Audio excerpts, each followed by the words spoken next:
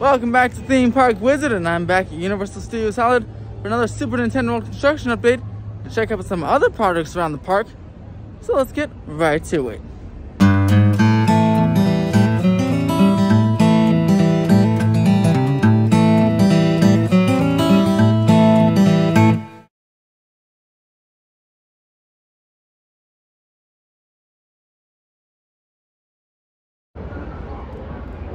Looking at Super Nintendo World, you say not too much to change, but also seems like a lot more scaffolding has started to appear.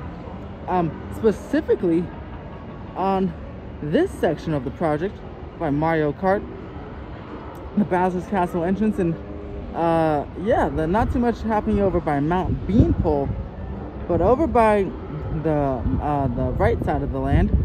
A lot more scaffolding starts to appear as that next step in theming the facade work continues, and yeah, excited to see some major, not major, but progress happening on this land since it was kind of stagnant for at least a few weeks, and now the rest of the land is matching Mountain Beanpole status with the scaffolding. So hopefully in a few weeks or sooner, we start seeing some of some theming take place. And look, there's even some more. I just spotted this, more of those blue drywall or blue pieces, siding pieces, and some are already on the feature that show building, and some are getting ready to put on here, which is fantastic. That means this hopefully will be covered in blue, or at least partial blue like Mount Beanpole, and even some more blue has been added over here. So hopefully that starts that, and then it'll be covered in tarp, then it'll be facade revealed. I mean, that's obviously not what it's gonna look like, but it'll be much more interesting than that. But yeah, I'm super excited for that. Let's go ahead downstairs and see what we can see from the Starway. But first, let's take a couple of stops. So it looks like in the water area, we have some scaffolding as it goes through a repainting as it starts to get into the fall time here. It gets a little cooler. Still nice and warm right now, about 70, 80 degrees. But it is starting to rain more in Southern California now as the illumination's shining bright like a diamond.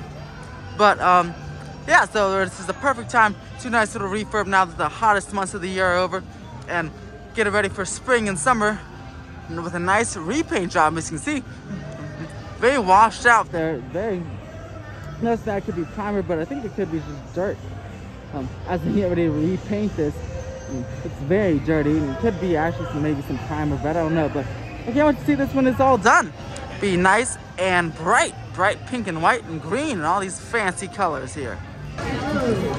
Just a quick look at the refurbished Simpsons building. They didn't do the other side yet, and I just want to show you what it looks like. A nice new repainted side, all purple and red, and then this other side, how faded it looks from this hot Southern California sun. It's actually really massive contrast, as you can see. I wonder if we're gonna go back and refurbish this later on, maybe after they finish with the water park area. Because wow, I mean, look at that. Brand new and dark, very light and faded. Still looks great though. Okay, so we got some major news from the Backlot project. We got some verticality. Yes, these are brand new walls for these sound stages going up that and they have a whole bunch of concrete, and it's actually the big crane there. This one is very fast. Remember, a week ago it was still flat and a lot of sounds and a lot of foundations. You see there's some of the foundations that are still working long, but there's still concrete there, and even some wood framing. But look, these are the brand new concrete walls that have popped up, and that is quite impressive. The studio tour area is closed right now, but I'll be back tomorrow or Sunday to go ahead and check this out further, and maybe even do a separate small construction update just on this part as we finally get some nice verticality, because this is really very cool.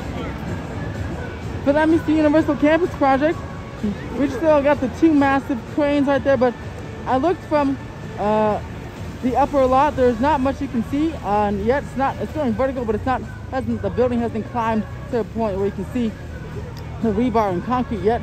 So we still just got this awesome little skyline here of Universal cranes by Universal City, and I'll be watching this every single week, of course. But let's go back to Super Nintendo World. So yes, scaffolding wraps around the entire project, the exterior of the project now, up all the way from Mount Beanpole, which looks like they've even got even more scaffolding now that I can see from, at least on this side.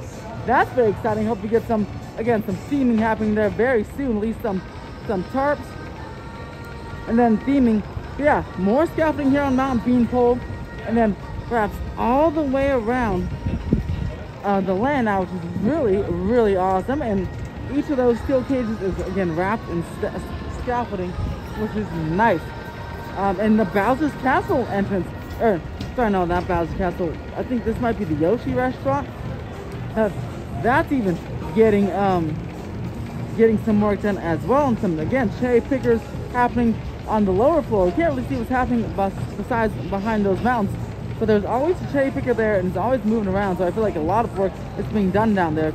And the Bowser's Castle entrance looks fantastic, and that is even being worked out. You can see maybe a little work light, and that's the sun popping up right there. That's super awesome. I'm seeing lots of progress, and again, I'll be back here on Saturday or Sunday to get an update on the Backlot project, but I'll also see if I can see some stuff from down below, or some stuff I didn't notice here for Super Nintendo World in this update as well.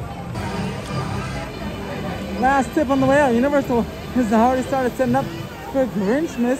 Even though Grinchmas is on November 26th, you can see the lights wrapping around the entire plaza, all the way up to the yard, all the way over the exit, onto the top buildings, through Main Street or through Hollywood Boulevard. I can't wait for the holidays at the Universal and holidays at Disneyland. Again, Grinchmas and the holidays start November 26th, Black Friday here at Universal Studios Hollywood. And that's going to do it for this week's Universal Studios Hollywood update, Super Nintendo World construction update, and major progress on the Backlot. Again, stay tuned for later on tomorrow or on Sunday. I'm going to do another construction update just for the Backlot project, because that has a major progress going on with those walls. We're going to deep dig into that since the studio tour was closed and I couldn't go closer into that today. What do you think about the Super Nintendo World finally getting some nice scaffolding on the right-hand side of the project? Grinchmas and holidays already setting up here at Universal Studios Hollywood. The Backlot project moving quite quickly as always, and more. This is also the final weekend of Halloween Horror Nights. If you have not been, I'll be posting a video this weekend on Sunday of almost all of the Halloween Horror Nights mazes and scare zones. You can tell me below which one's your favorite. If you like this video, press the thumbs up, subscribe for more theme park updates, and as always, have a fantastic day.